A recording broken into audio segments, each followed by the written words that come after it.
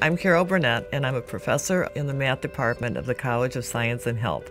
I'm also the director of a student organization called STATCOM, which stands for Statistics in the Community. STATCOM is the one way that students who are in applied statistics can gain an extra edge on some of the credentials that employees look at.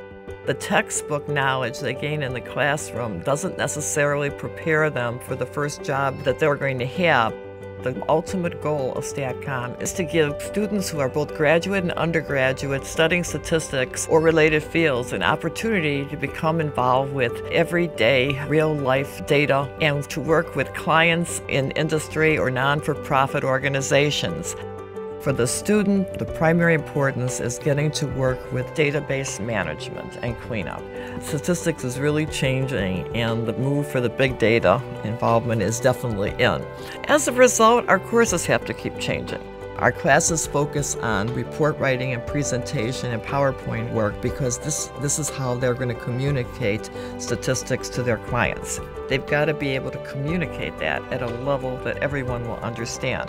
And you have to be able to do this in order to be a good statistician.